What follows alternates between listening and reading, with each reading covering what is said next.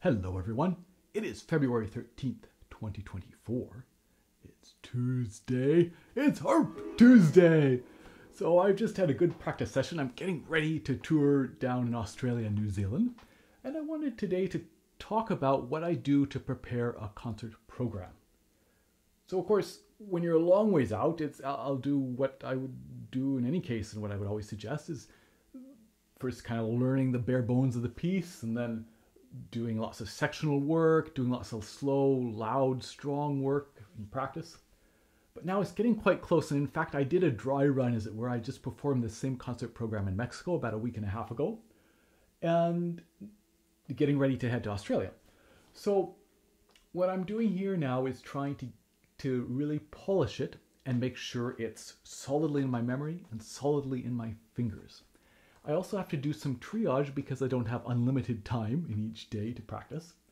And so I'm going to talk through the pieces in the program and what I'm doing with them.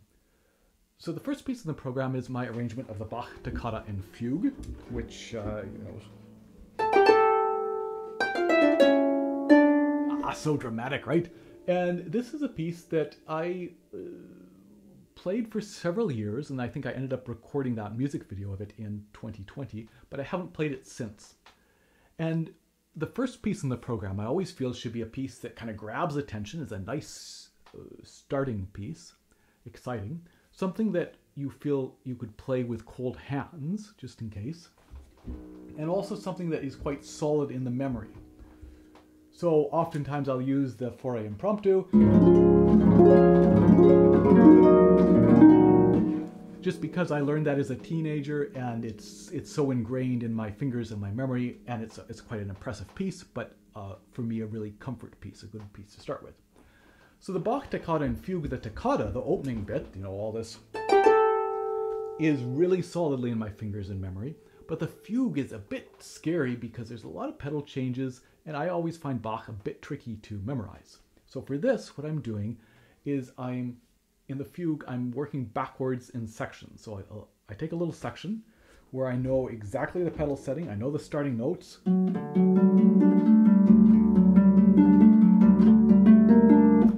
And I'll do some practice starting from there until the end of that section. At this point, maybe 2 repetitions. Ideally, maybe 3 or 4, but for now, I only have time for 2. And then I'll go back to the previous section, which will end with a section I just started with, just that slight overlap.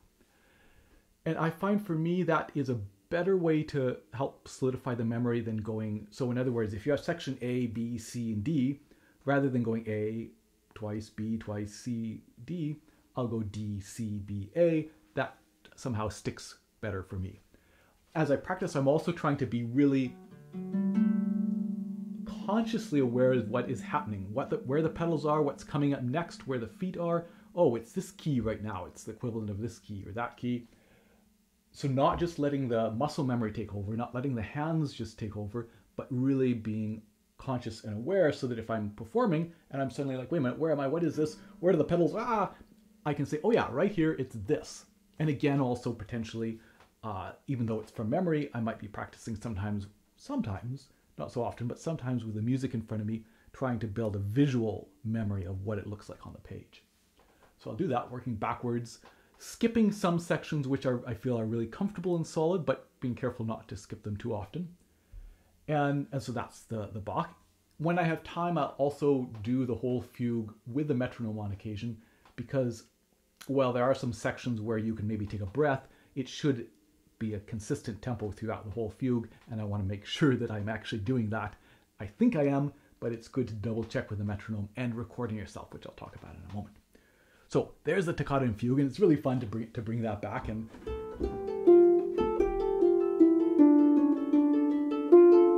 yeah, really enjoying that. Then the Chopin Raindrop Prelude, and I did an episode talking about practicing that. Now this one and the Régnier piece symphonique, which finishes the first half, are pieces that I performed in the fall in Europe.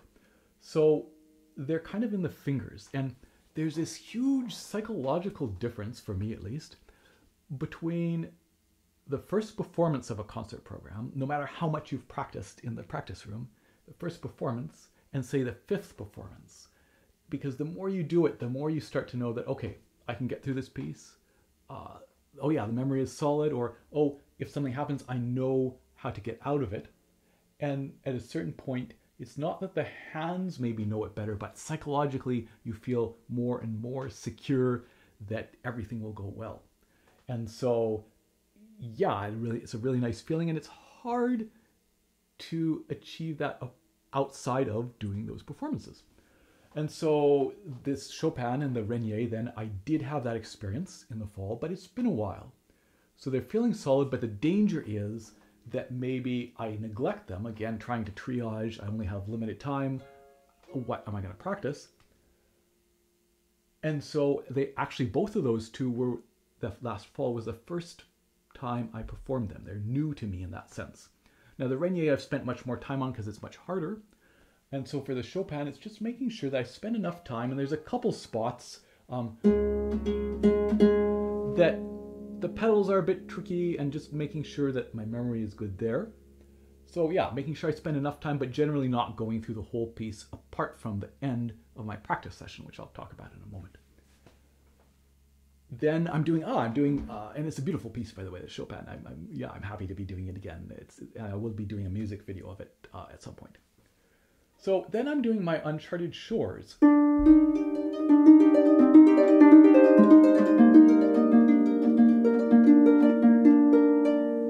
And this is funny because this is a piece that I wrote on lever harp, and it has an E natural, so we're in the key of E flat, but this E is set to natural on the lever harp, and it never changes. There are no lever changes, easy. But on the pedal harp, for once, it's so much harder, because we have to keep changing from E natural to E flat, or maybe using an F flat in place of an E natural, or a D sharp in place of an E flat. So I played this last fall in a duo concert I did with Layne, the German harpist, but it wasn't memorized. And so here now I've had to work on it, memorize it, because the whole concert program is memorized, and get used to those spots with those pedal changes and really solidify it in my hand and my memory. It's a little bit different because I have memorized it in the past on lever harp, but getting used to those differences. Yeah, so anyway, so that one now at this point is feeling pretty good. Couple spots that I try to just make sure I really do know what's happening there. Couple physical spots to just work on, but not spending too much time on this one apart from the run through at the end of the day, which again I'll talk about in a moment.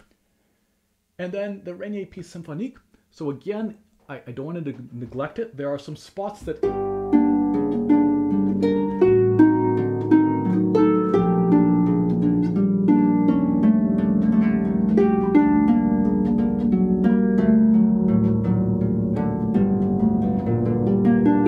the beginning of the second part is physically, it's quite challenging. And so I will continue to do some of that slow, loud practice. That section, for example, I'll do it slow and loud, a little faster.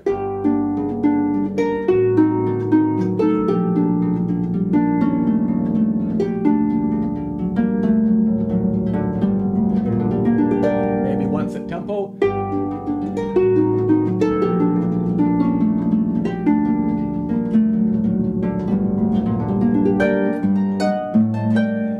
Section and the next section. So there's certain parts of that I will continue to do, that sort of sectional work, slow and loud, maybe speeding it up a little bit, making sure it stays in the fingers. Or for example, the very beginning, this little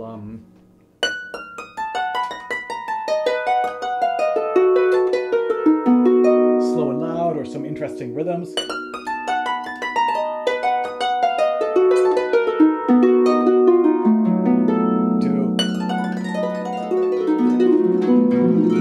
Try to make sure that again stays in the fingers. It's quite a piece, such an amazing piece. Really happy to be doing that one again as well, but definitely requires some practice to keep it in the fingers, even though it sort of has just been in performance shape recently. So that's the first half, and then the second half starts again like the first half. I always think the second half should start with a piece you're comfortable with, a little less necessary to be something you can do with cold hands, because at this point you're probably warmed up. And so this is the Godefroy, the E minor, E flat minor.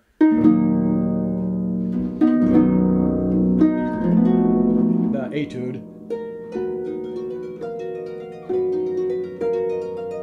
And I know this one, again, I've played it for decades, but it's quite demanding on the right hand because it's easy for the forearm to get tired because the right hand keeps going and going and going. So this time what I've been focusing on is doing some practice very slow and very relaxed, somewhat slow and very relaxed. So often the first piece I'll practice in the day is this.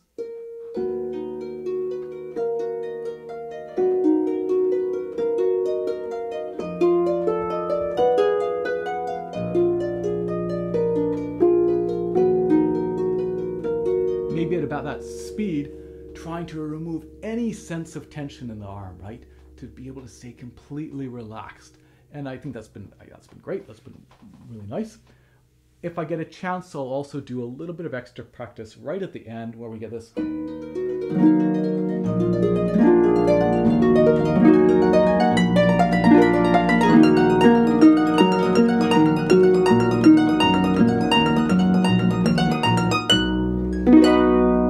That is physically more demanding than the rest of the piece. I think it's just, yeah, a little bit harder and worth doing some, not practice like that, but some slow, loud practice, strong practice, and some fast practice as well.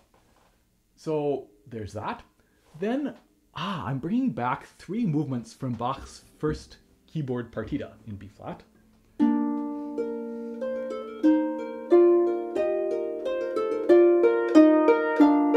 I love this prelude. It's one of my favorite Bach movements of all time. It's so beautiful. And I recorded the entire partita in 2013 on a CD. And I might not have played it since. Maybe 2015 I did some of it. And so here I had a fairly short time from the end of Europe to the start of this tour, so I didn't feel up to bringing back the entire partita. But what I'm doing is something I've done in the past, which is 3 of the movements. So I'm doing that prelude, then I'm doing the saraband.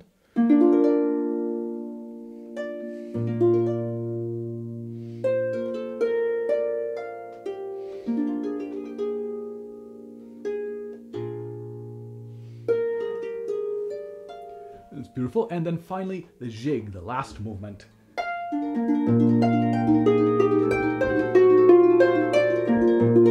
This one is scary because the pedals, it starts getting quite chromatic.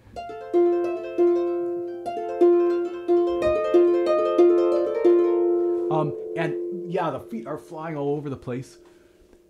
So with the jig, I'll do anything I can to work on getting that as solid and in the feet and fingers as possible. So some slow, loud work, sectional work, fast work, all of the above. With the prelude and the saraband, physically they're not as demanding. What I needed to do was get them in my memory. And so I did a lot of that backward sectional work. And at this point, they feel pretty solid. We'll see how it goes as the tour starts. But for now, I'm doing some of that, but in general, just maybe playing through them once a day, hoping that they're in good enough shape that way. Then we get, Clair de Lune. Now this again is one I learned as a teenager. I learned Grandini's edition, which of course has the harmonics, and I uploaded a couple of recordings of that. It's beautiful. It's an excellent arrangement. Like, he's done some really smart things there. But it's nice sometimes to, a piece that one's played so many times, to keep it fresh. In this case, I went back to the original piano part. Just to, for example, to double check what the phrase markings are and pay a little bit more attention to the phrase markings. And so I've ended up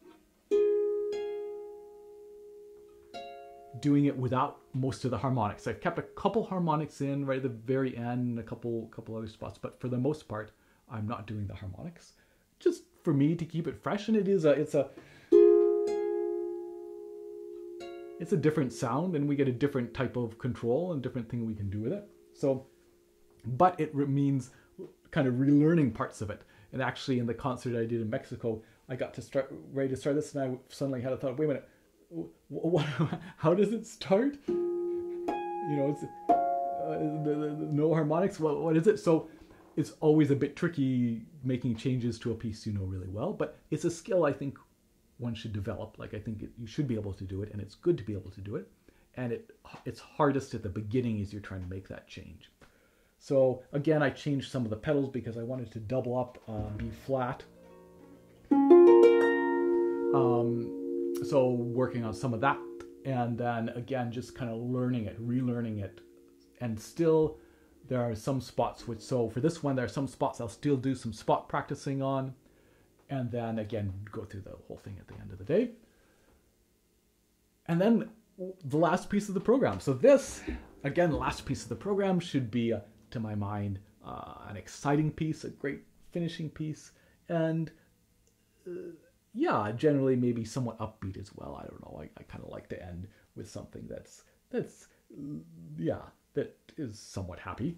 And this one, I don't know if it's happy, but it ends on a happy note. I mean, the opera is not particularly happy.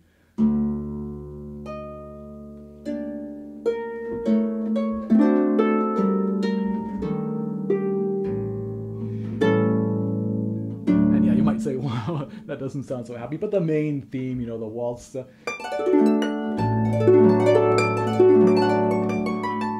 is quite upbeat. What becomes the main theme of this. So that is, of course, this fantasy on themes from Tchaikovsky's opera Eugene Onegin. And this one I learned in 2015, and I played it quite a bit for several years, but not since then. Maybe 2018 was the last time. But it came back fairly easily.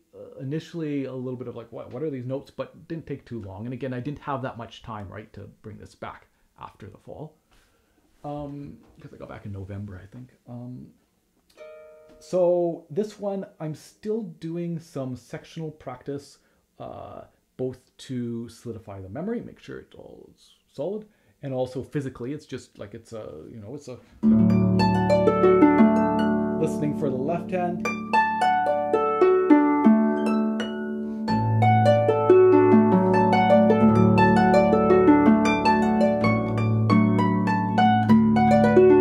Listening, or, you know, like try not to muffle too early.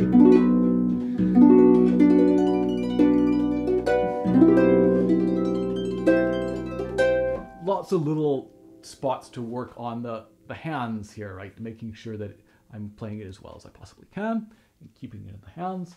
So this one, yeah, I'll still spend some reasonable amount of time working through this one. Generally from front to back. I'm not so concerned about the memory on this one. And then, of course, I'm working a little bit on some encores, but you'll have to come to a concert to hear those. And there it is. So then, having done that, at the end of the day, ideally, I go through the entire program to practice performing. So that idea of when you're first practicing a piece, you don't want to practice wrong notes, for example. But when you get ready to start performing it, you want to do some practice of actually sitting down, performing it. And if you play a wrong note, being able to continue, right? To be able to keep going. As I would always say, always advance, never retreat, right? If you make a mistake, you don't want to go back and try to correct it. You want to go ahead. And you have to practice that, right? So to sit down, in this case, I'm going to be talking between pieces. This is a couple English-speaking countries, so no problem there. So I might also practice what I'm going to say, sit down, play a piece, talk, play the next one, etc. Get to the break, take a little bit of a break myself, right, the intermission, and then come back and do the second half. And do that sort of performance practice. Of course, I'll also, not only for that, but during the day, now, I'm not right at the moment because I'm filming this and I wanted to show you these, but I will be wearing my harp shoes, right? Which are these sort of thin-soled dance shoes that I've shown before. And so when I normally practice, I'm practicing in socks if it's cold or bare feet if it's warm. But as it gets closer and closer to a performance, I will definitely wear the shoes at least to make sure that it's feeling comfortable, because there can be that sensation of suddenly if you're wearing the shoes you're going to wear at the performance for the first time, maybe suddenly the feet feel like they don't know where to go and it feels different, and that can really throw you off in a fast pedal change piece. So wearing the shoes, once I start touring, once I start performing and I know everything is okay, I won't generally practice with my shoes on then, because I'll have done enough practice that it'll be fine, and it's a bit of a pain to put them on and off, but for now, trying to practice with them on just to get that sensation. And then finally, recording myself. And I don't do this enough.